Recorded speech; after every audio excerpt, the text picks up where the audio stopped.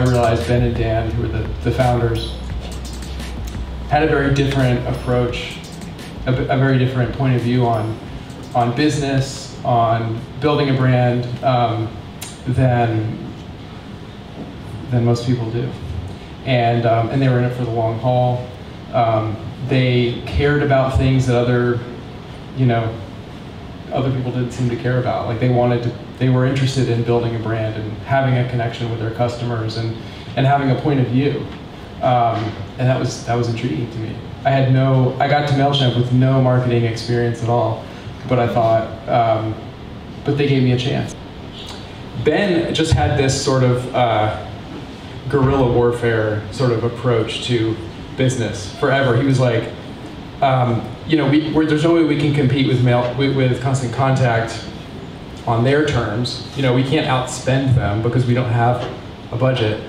So let's just sort of change the rules. Let's do something completely sort of different than them.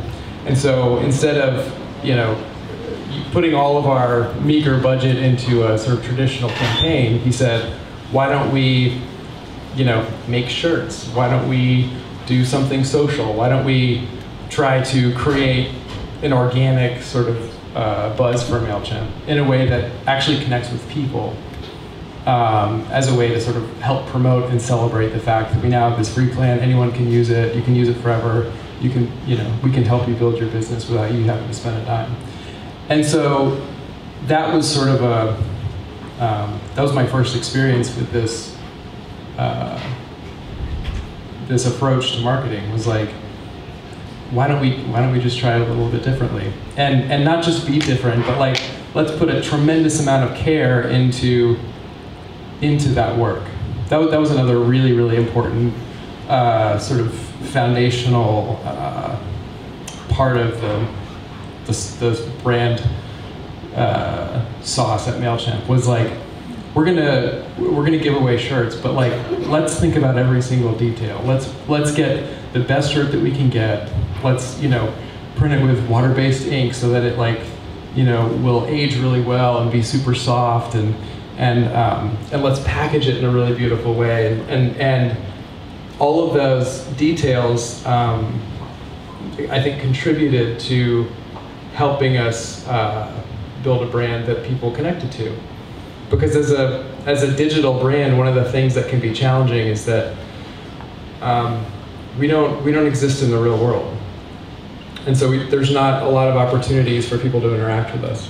But these physical things that we give people can be, there's sort of this tangible transference that can happen. We have sort of our values and our mission and our purpose, and we're here to serve our customers, and so there's no pressure for the brand to have to perform in any sort of way, which means that we can just be creative and find the best ways to serve our customers. And so I feel like that's a big part of what has enabled the Mailchimp brand to sort of become what it's become. There's no way that the Mailchimp brand would have become the Mailchimp brand without the sort of that really rich environment of support and protection and a sort of financial situation where we didn't have to worry about just getting our investors their money back or whatever. I do think that having a point of view and being creative, it helps get people's attention. It helps develop an affinity for Mailchimp, before maybe they even need Mailchimp.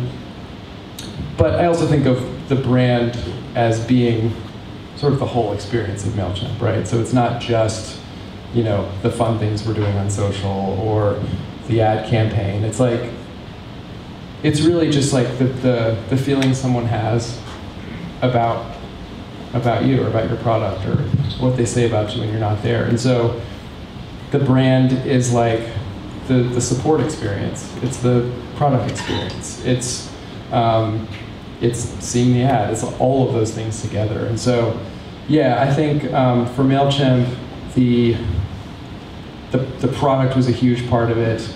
The the pricing strategy was just like rocket fuel for us, and then the brand was just like I don't know, it was just like this delicious thing that was just like, you know, a bonus. It was like, wow, and they're cool. Like they, you know, like they seem to care about this, and they seem to really believe the things that they say, and like that's always been a big part of what's important to us as well. It's like we want to come across as being genuine, and we work really hard to try to prove that to people, you know, that we're not just you know, we're not just a big company now that's got a bunch of money. Like we genuinely care about the success of our customers, and we know that it's hard to be a small business. We know that it's super hard to be out on your own, and